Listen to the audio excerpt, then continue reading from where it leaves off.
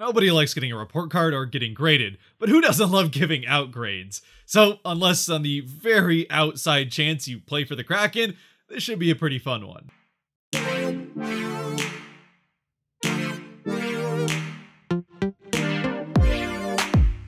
What's cracking, everybody, and welcome to end of the season player grades for the Seattle Kraken. Or at least the guys that played at least 25 games. I had to cut it off somewhere or this would have been way too long of a video. Even at that though, this could still be a fairly long one as there are a number of guys to get through, so let's just get right to it. Now, we're going to start with the guys that did end up getting traded and didn't finish the season with the Kraken. We won't spend too much time here since, again, they probably have seen their last game in Seattle. At least for the Kraken anyway. On the defensive end, that means Jeremy Lauzon and Mark Giordano, two guys who, outside of both playing defense, had very different roles on this Kraken team. Even still, they both had pretty bad starts to their season. With Mark Giordano, though, he did bounce back in the second half of the season before he ended up getting traded to Toronto, where he ends up wearing the number 55 that's not only Lauzon's number, but is a tribute to the 55 games he played for the Kraken. In the end, I'm giving Giordano a B+, again with a season that started out as much more of a C, but ended, at least for his Kraken stint, as more of an A, so somewhere in the middle there with a B. The reason I bump it up to a B+ is just because of the impact he had from a leadership standpoint in the locker room for a brand new team, obviously as the franchise's first ever captain. Meanwhile, for Lauzon, he never really did bounce back. He did improve, I would say, but not significantly enough to prevent me from in the end giving him a D. I thought about giving him a C- as he did improve as the season went along. Again, though, just a very not great season for the Kraken to say the least. I know there are some of you out there who are surprised that this isn't an F, but I do think that Lauzon at least offered the Kraken much more of a physical presence than the vast majority of the players on the team did. Sometimes that led to some issues in the defensive end and got him put in the penalty box quite a bit. Plus, the advanced stats all agree that he was the worst player for the team. But again, that physical presence was not quite the same after he left. And of course, on the forward end, the guys that end up getting traded out include Colin Blackwell, Calle Jarnkrok, Marcus Johansson, and Mason Appleton, three of whom are currently in the playoffs. As far as the grades for these guys, for Jarnkrok, I ended up giving him an A. He, again, didn't have a great start for the Kraken, but did rebound and had a pretty good middle of the season right up until he ends up getting traded. Plus, the fact that the Kraken got a big return and honestly a pretty surprisingly good return from the Flames for Jarnkrok does bring this up from maybe what would have been an A- to that A. Colin Blackwell's another guy that improved as the season went along, though for him, the start of the season had a lot more to do with injury issues and starting out the season on the IR rather than not playing well. It just took him a while to get off of that injury and work his way into the lineup, and once he did, especially leading up to his trade, he was making a huge difference for the team, especially on that line with Appleton and Gord. And speaking of Appleton, I ended up giving him a C. I really wanted this to be a higher grade, but in the end it's as low as it is because I wanted more from Appleton than the Kraken ended up getting. He was certainly one of the players that I looked at as a potential breakout for the Kraken, getting a larger role with them and just running away with it. Unlike McCann and a couple of the other guys, though, that just never really happened for Mason Appleton. While he did offer the Kraken quite a bit as far as the forecheck and was one of the better players winning puck battles along the boards for them, he just was not a very consistent player or consistent contributor for the Kraken, especially on the score sheet. So again, we finish off with a C. And finally for Marcus Johansson, I ended up giving him a B. I have to say he was a guy that for whatever reason, I just didn't really notice all that much as the season went along. But statistically, he produced for the Kraken with 23 points in 51 games. Plus again, the return the Kraken got for him in the trade to DC was a pretty good one. So yeah, I think B's fair. Getting now to the guys that actually finished the season for the Kraken, we'll start from the back going forward, which means we start with goaltending where, yeah, things did not go particularly well, especially statistically for the Kraken. Obviously, Grubauer has in a lot of ways been the scapegoat for a lot of people, especially when the national perspective is brought into it, as far as why this season went as bad as it did for the Kraken, with Grubauer having been a Vezina finalist the year before, and now having a well below 900 save percentage in this season for the Kraken. Now for Grubauer, I think that there's a lot more that plays into that whole picture for him. Again, starting out the season on a brand new team, it was going to take him a little while to get used to the team playing in front of him and figure out where those chances were going to come from. Not to mention the fact that with a very inconsistent, slow start for the defense who was learning how to play together themselves, it ended up taking Grubauer quite a while to get his feet under him and figure out how to play behind this Kraken team. Once he did, he had a bit of a resurgence, though even the back half of the season, while certainly better than the front half, was fairly inconsistent, and we'll certainly be looking for a bounce back season from Grubauer next year.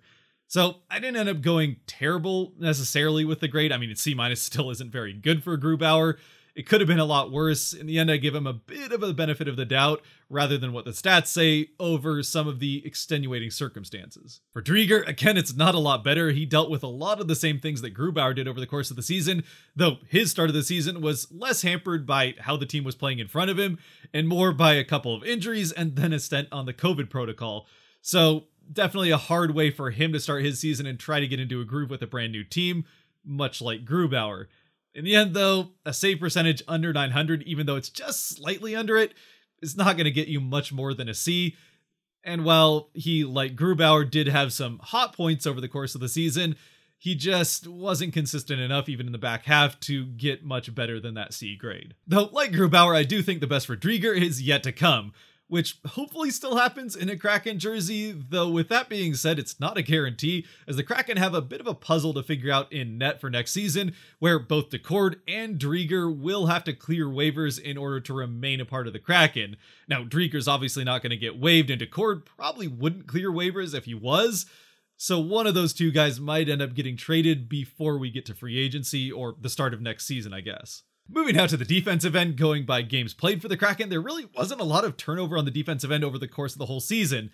Yes, there was some mixing and matching and platooning that went on with the third pairing, and with a couple of guys leaving free agency, we saw a little bit more of that towards the end of the year. But as far as guys that played at least 25 games, there aren't a ton of them. The first one would be Hayden Fleury, who, although he did have a pretty decent start, I thought, to the season, as soon as he got going, he ended up getting benched, which I thought was one of the more questionable coaching decisions of the year, to say the least. And after that happened, it was a pretty frustrating, not terribly great season for Fleury as a whole. In the end, I end up going with a C for him, and I think that could potentially be bumped up to a C+. There's an argument there with the way he started his season, but again, just not a great last kind of 50 games or so, or for him, I guess, kind of last 20 games. Up next is Will Borgen, who, like Fleury, played 36 games for the Kraken this season. And if you watched the review video already, you know that I picked him as my Kraken Calder winner for the season. Now, a large portion of that is because there weren't a lot of guys that were eligible for the Calder on the Kraken roster, but still, I thought a pretty good season from Borgen, at least as far as what I expected from him. He did have some games that weren't particularly great, or a couple at least in particular that were pretty downright bad, but in general, I thought he played well for the Kraken, and especially early on in the season, I thought in the games he got in, he earned a little bit more of a role than he really got until the end of the year. In the end, though, he really didn't make a terribly big impact over the course of the season as again, in and out of the lineup third pair defenseman. Well, it was a pretty respectable one, especially considering the role that was expected from him. I don't think that you can go much above a B+, which is what I'm going to end up giving him here. As far as whether or not, or what role he ends up playing for the Kraken next season, that definitely remains to be seen. We'll go over in a looking towards next season video who I actually think will be on the team next year. And Borgen, I don't necessarily think it's a guarantee. Certainly not a guarantee that he's in the starting lineup. But still, as far as this inaugural season is concerned, a pretty decent one, all things considered. Now getting into the guys that spent most of the season in the starting lineup for the Kraken, we start with Carson Soucy, who had one of the best defensive seasons for any Kraken player, especially when it comes to scoring, where he led Kraken defensemen with 10 goals, as well as 11 assists and 21 points, both those 10 goals and 21 points, career highs for Soucy. Now, sure, like honestly all of the Kraken defensemen this season, his season was far from perfect defensively, as he did occasionally let guys past him into odd man breakaways or just straight up breakaways one-on-one against the goaltender. But with that scoring and a season that did improve defensively as it went along, especially as he became more of a mainstay in the lineup and got out of that platoon that he was weirdly in at the start of the season, it was a good season for him, again leading the team in scoring and goal production on the defensive end, so I think it's hard to go with anything other than an A for him. Next up is the big rig Jamie Oleksiak, who, unlike Soucy, really didn't offer the Kraken much when it came to points production, especially goal scoring, where he only had 1 on the season, but what he did offer the Kraken is more what was advertised, and that was probably the largest physical presence, especially from a hits perspective that the Kraken had on their team all season long. Really, the only guy that would compete for him with some big hits would be Lauzon, though with Oleksiak, his big hits were a little bit better timed than some of Lauzon's were. In the end though, I only ended up giving Oleksiak a B- on the season, which really doesn't have anything to do with his scoring output since that's not really the role he's meant to be playing. It has a lot more to do with the fact that while I think his start to the season was much more in the A range, the end of the season I thought was much more of a C- or maybe even a D, where he made a lot of defensive mistakes, lots of turnovers, and honestly, it seemed like the energy, especially as it became clear the Kraken weren't going to make the playoffs, kind of just came out of his game, and a lot of those hits went with it. So again, a pretty uneven season from Oleksiak, and something that we'd like to see a lot more of that start of the season Oleksiak throughout the entire season next year. And if we do, it would definitely help this team win a few more games. With Vince Dunn, I kind of waffled a bit on what grade to give him. I started out at a B, went to B+, and eventually landed on an A-. I could be convinced to go even up to an A potentially, or back down to a B, so let me know what you think down in the comments. But this was a season from Dunn that, as the leading scorer for the Kraken defensively, I thought was a pretty good one, and definitely one that, for the most part, he took advantage of the expanded role he got with Seattle, especially being able to quarterback the second power play unit, and eventually first power play unit once Gio left to Toronto via trade. So again, for Dunn, I would say a pretty good season for him, especially considering what was expected and what he'd done in the past. In the end, finishing with a career high in assists with 28 and tied for career high in points with 35, which again led the team from the blue line. Now, the only reason I didn't have Dunn at, say, an A, or certainly not an A+, is for two reasons. One, 7 goals does seem a bit low from what the Kraken would eventually like to see him be at, and more so had to do with how he started the season defensively. Now, he did improve drastically as the season went along, and really finished the season strong on the defensive end, preventing the puck from getting past him and preventing opposing players from getting past him with the puck specifically. Though the start of the season, it did seem like, especially as the Kraken were having trouble winning games, he pressed a little bit too much and was trying to do too much himself, especially on the power play, which led to some of those odd man rushes and breakaways for opposing teams. Again, he was able to clean that up, and as long as he can keep doing that going into next season, we could be looking at a pretty good season for Dunn coming up here in 2022-23. And finally, on the defensive end, the only Kraken player to play all 82 games, it's Adam Larsson, who, as you can see, the advanced stats were not a particularly big fan of the season he had for Seattle. And I mean, sure, he didn't have a perfect season by any means, and there were a number of times that the puck, thanks in part to a play that he made, ended up in the back of the net, but honestly, I thought he was, more often than any other player on the team, a victim of bad luck, specifically in the defensive end, where most notably, on a number of occasions, he had a puck go off either a skate or his stick and past the Kraken goaltender into the goal, getting a few own goals on the season. Again, none of those are obviously intentional, and in most cases, I thought he was trying to do the right thing. It's just a bad bounce. Plus, he was at least in front of the net, which is something that the Kraken kind of struggled with at points in this season. And to be fair, at the other end of the ice, he did have a by far career high in putting the puck in the opposing net, doubling his previous career high, which was 4, with 8 goals on the season, which coupled with his 17 assists, got him to a second to Dunn, 25 points from the blue line. Moving now to the forward end, again by games played, we'll start with the 2 guys that I had as exceptions to that 25 game rule.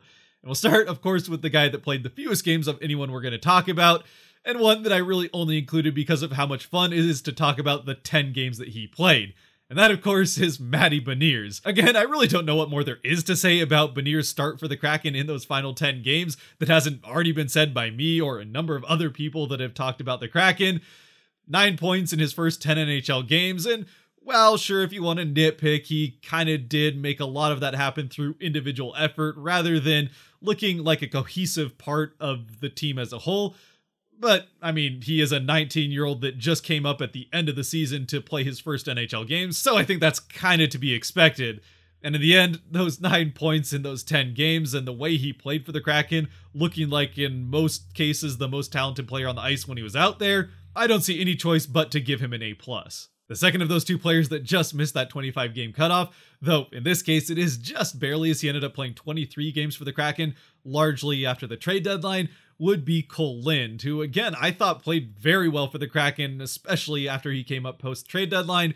The few games he got in before that I didn't think really made a huge impact, and largely was not super noticeable, but really played well again coming up in those last couple of months or last month and a half. Now, sure, when it comes to Lind's success late in the season, you could point to the fact that he got to spend a good amount of time on a line with Yanni Gourde, and the two of them really seemed to have some immediate chemistry.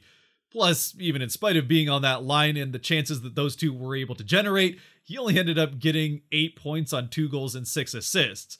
So, yeah, that could have been a lot more, though again, I think he got robbed on a number of occasions, and given that same level of play over a larger span of time, that would certainly come up quite a bit. So in the end, I do think you could make a pretty good argument for Lind getting an A on the season, and while his end of the season was certainly an A, if not maybe even an A+ if you want to be generous, I am going to end up giving him an A-, and well, maybe this is nitpicking.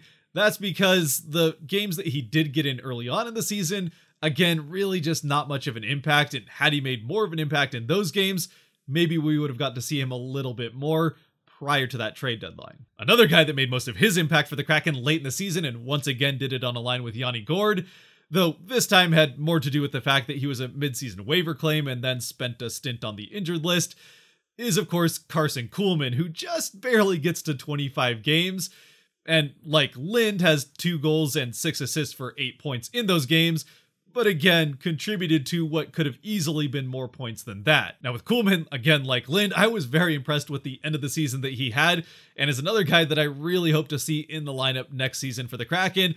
With him specifically, it's still not guaranteed considering he is an RFA, so the Kraken would have to re-sign him in the offseason, but I think there's a good chance of that happening considering the role that he was given there at the late part of the season, on that line with not just Gourde, but McCann in those final couple of weeks. Now, I did end up giving him a B+ rather than an A- because, while he did produce at the offensive end, or at least create the chances that would lead to production, at the defensive end, it was somewhat inconsistent. There were some good plays and some really not so great plays and missed assignments and stuff like that you would like to see cleaned up. Still, though, a pretty good outing in a fairly small sample size there at the end of the season, so I think a B+ is fair. Up next is Brandon Tanev, and again, what more can you say about the season, or what there was of Brandon Tanev's season? Certainly the spark plug of the team and the energy driver on the bench in the 30 games he was able to play before missing the rest of the season via injury. Again, like I said in that review video, with Tanev, when he left and went out with that injury, his absence in the lineup was more apparent immediately than any other player that the Kraken lost to injury over the course of the season, including the guys obviously that came back, but even more so than when they had lost McCann a couple of times, Eberle, or even Schwartz when those guys were the leading scorers at the time they went out of the lineup. Tanev's absence was immediately apparent, and really the team never looked the same after he went down. With all that having been said, and as much as we are looking forward to hopefully a full season of Tanev next year, I don't think I can give 30 games much more than an A. Certainly could have been an A+ had he continued to play that way over the course of the rest of the season, had he been able to. But, I mean, yeah, I did give Beniers an A+ with just 10 games, but that's a little different. He's 19 years old, and those were the first 10 games of his career. Tanev, though, still an A with, again, could have been an A+ without the injury. And speaking of seasons that were hampered by injuries that could have been a lot better had they not been, Jaden Schwartz easily could have been the leading point scorer for the Kraken had it not been for his 2 injuries late in the season that prevented that from happening. Even with that, he ends up putting up 23 points in 37 games. Again, though, I can't give him much more of an A. I almost gave him an A-, but that seemed a little bit harsh. Still, it's an A just because of the number of games that he did end up having to miss. Jumping up now from 37 games up to 69, and the rest of these guys that spent most of the season in the lineup for the Kraken. We start with Riley Sheahan, who, I ended up giving him a C. Again, I don't really know how much was expected from Sheahan coming into the season. He was just kind of a depth piece that ended up playing as many games as he did, largely because of the injury issues the Kraken had on the forward end, but really didn't produce all that much, and outside of a couple of good games from the fourth line late in the season, really was not all that noticeable at all. In fact, probably his biggest contribution to the team was the fact that he wasn't even noticeable in the penalty box, where he only had 2 minutes in that penalty box in those 69 games, which, considering the struggles the penalty kill had on and off throughout the season, probably did prevent a few goals from happening. Next, with an easily career-high 73 games played, it's Morgan Geekie, who got a massively expanded role on the Kraken from what he had seen previously. Now, I did end up giving Geeky a B because, well, he had a fantastic start to the season and a pretty good finish to it as well. The middle of the season, he did go through some pretty big periods of time where he was largely a non-factor and just not really noticeable whatsoever, which played a pretty big role, I think, in that 22 points that he finishes in those 73 games with. That having been said, I still gave him a B on the year because, again, he was one of the younger players for the Kraken, and this was his first full season on an NHL roster, plus the 7 goals, 15 assists, and 22 points he ended with were all career highs. Now, if next season he can have a bit of a more consistent year as far as making an impact, that would be nice to see, and I think it's definitely there, especially considering, like I mentioned in that review video, outside of Donskoy and maybe Eberle, though honestly I think Geeky's probably in second here. He was probably the second most snake-bitten player by the Kraken all season long. Certainly could have ended up on the score sheet more than he did, and probably deserved to. Now, before we get to this next one, I know there are probably going to be some of you who think I've been a bit generous as this has gone along, and I haven't given out very many low grades at all. In fact, there isn't a single F that I gave out at all to Kraken player this season, and only the 1 D to Lauzon. And considering the way the season went, that definitely could be different if you were a little bit more harsh with these grades.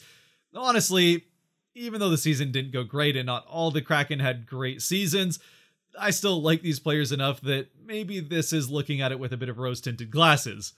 All that having been said, this next grade is one that I would not be surprised if a lot of people think is a little bit on the low end, which, considering I still gave him an A, is saying a lot, and that is Yanni Gourde. Now, I know a lot of people are going to want an A+ here. The only reason I gave Gourde an A rather than an A+ is because his 48 points on 21 goals and 27 assists, while it was second on the team, does still seem a bit low from what I was expecting out of Gourde this season. I thought for sure he would be at least a 50-point player. Maybe that was a bit unfair considering he was going from a back-to-back Stanley Cup champion team to an expansion team.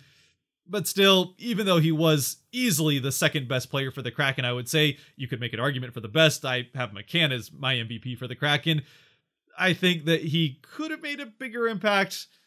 Though again, that is certainly nitpicking quite a bit, and it was a fantastic season for Gourde, and a well-earned fan favorite as well. Plus, I think it is well worth mentioning that Gourde getting the Kraken Selke, I think is a give-me as well. Easily the best defensive forward the Kraken had, and again, didn't let that energy fade at all throughout the course of the season, even once the Kraken got eliminated from the playoffs, and even considering the team and playoff runs that he went on over the last couple of years.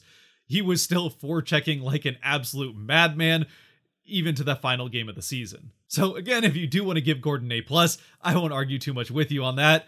Honestly, for me, it just came down to the fact that A+ is I only gave out to incredibly exceptional seasons, and to me, there were really only 2 Kraken players that were worthy of that. One, of course, being Beniers, who only played 10 games, so even that's maybe being a bit generous. And the other one is the guy that we're talking about next, and that is Jared McCann. Again, the MVP for the Kraken in this season, led the team in goals and points with 27 goals and 50 points on the season, both career highs for him, on top of the 23 assists that he had, also being a career high. So yeah, fantastic season for McCann. Really not a lot negative to say about this one. And another guy who, like Gourde, did not let his energy or effort fade at all towards the end of the season, even once the Kraken were eliminated from the playoffs. And in McCann, even in the case where he really looked like he was battling through some injuries in those last couple of weeks of the season, rather than calling it early, he still went out there pretty much every night. And while they did try to limit his ice time a little bit towards the end of the season, he was out there producing and producing well for Seattle, even though his goals did fall off a little bit after signing that contract. And again, for McCann, it's also well worth mentioning that while the Kraken power play had plenty to complain about, in fact, there really wasn't a whole lot that went right for the Kraken on the power play at all during the course of the season, the one bright spot of the Kraken power play the entire season was pretty much McCann, who led the team in power play goals with 8, the next highest being 4, and was tied for the lead in power play assists with 9, Vince Dunn being the other that had that many. Now, I will say that I'm not too sure where McCann's ceiling is, and I'm not sure it's that much higher than where he got this year, so if he continues to be the leading points producer for this team going forward, that could continue being a problem for this team, where you definitely like to see at least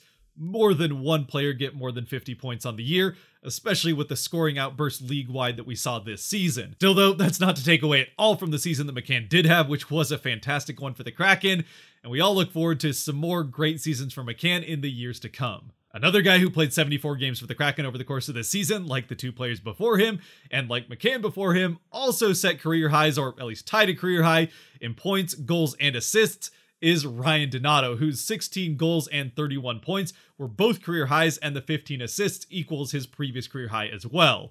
For Donato, who was paid near the minimum on a one-year deal for the Kraken coming in free agency, an absolutely unexpectedly great season from him.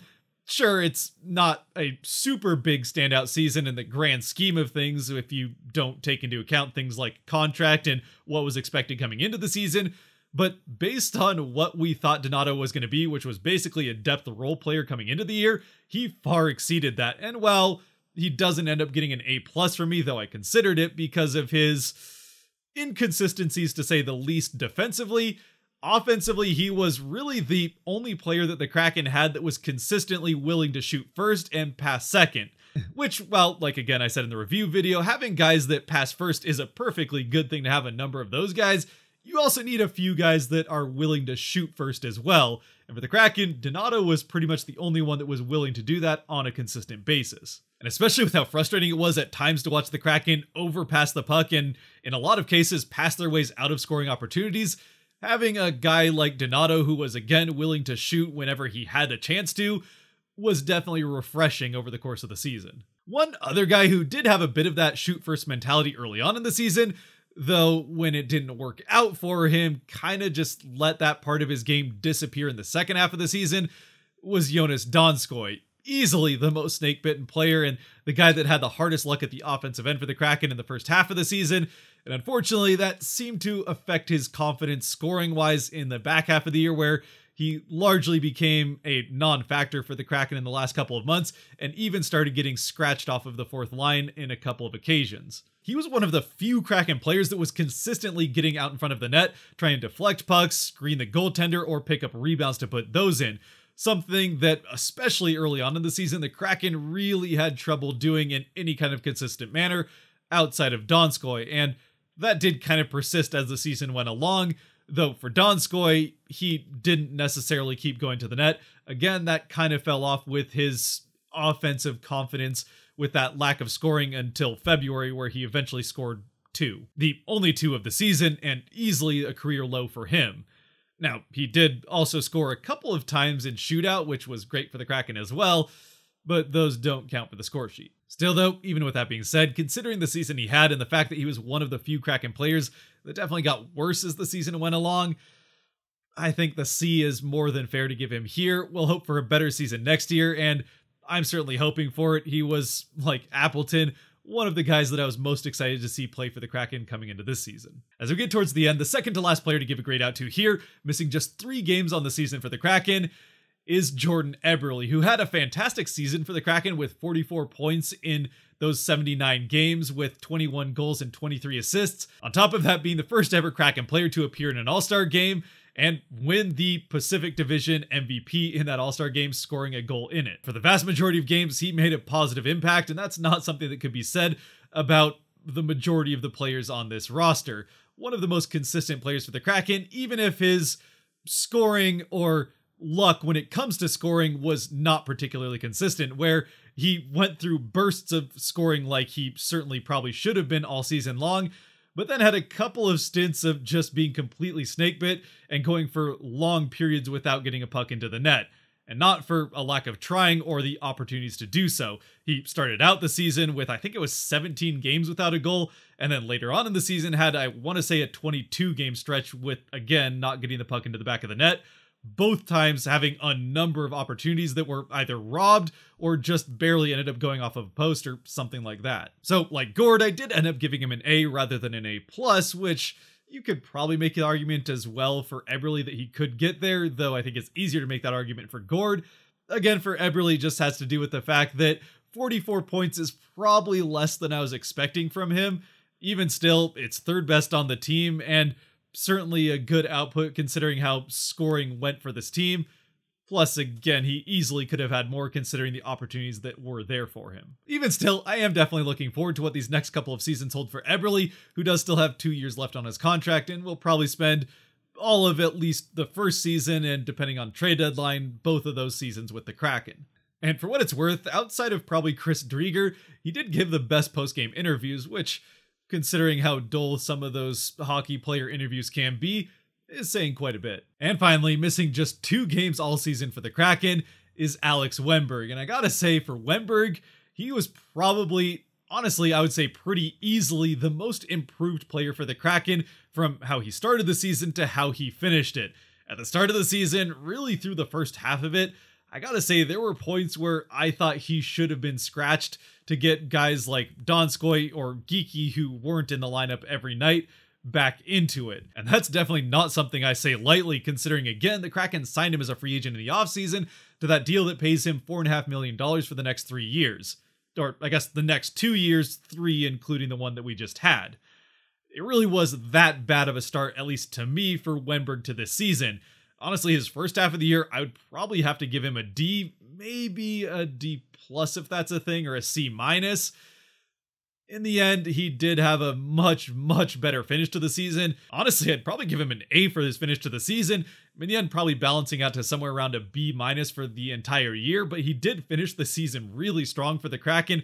Had that absolute beauty of a goal against, who was that? I don't remember who it was. Maybe it was like Ottawa or someone, but an absolute beauty of a goal that he had there at one point in the season, beating a number of guys defensively and then deking out the goaltender to score it. And it wasn't the only great play that Wennberg had. Again, as some of you may very well know, that's just kind of been the story of the career of Alex Wennberg. The talent has always definitely been there for him to beat players like we saw him do on occasion and put pucks in the back of the net or create dangerous chances with beautiful passes. Again, another thing we saw him do on a number of occasions. Sometimes maybe even passing a little bit too much and being too eager to go for that pass rather than shoot it himself. But either way, creating some dangerous chances. The problem has been getting that talent to show up in a consistent manner, which is how he ended up leaving Columbus for Florida, where last year he had a great season, and that's what got him the contract with the Kraken. Now, if he can just put a full season together of what he did in the back half of this one, then I think the future for Wennberg in the Kraken is a pretty good one. And so, with all of that, and now that we've given a grade to all of the players that played a significant amount of time for the Kraken this season, before we close things out, I do want to quickly do a end of the season, full season 3 stars for the Kraken. It's something we started doing in the R&Rs towards the end, that I think is going to stick around for next year. So, on the whole for the season for the Kraken, the first star, again, he's the MVP of the team. It's Jared McCann. The second star, I don't think it's too hard to figure out who that's going to be. It's obviously Yanni Gourde. I would say pretty likely the captain for the team next season. And then the third star, I did want to go with a defenseman so we didn't have just all forwards as the 3 stars. And while I almost gave it to Vince Dunn and thought about Carson Soucy as well, if the 2 of them had just kind of combined their seasons, I think I could have easily given it to that. But instead, I think it's hard to ignore that Eberle was the 3rd most impactful player for the Kraken over the course of this season. So I'm going to give the 3rd star to Eberle. But as always, again, I'd love to know what you guys think down in the comment section below, who your 3 stars of the season would be for the Kraken, and what players you might grade differently from what I did, or maybe which ones you agree with. That having been said, we have reached the end of what was probably a decently long video. So if you made it to this point, thank you very much for watching. If you did like or enjoy this video, there are buttons for that kind of stuff down below that help support the channel, so I appreciate you using them. And until next time, be good to each other, God bless, and go Kraken.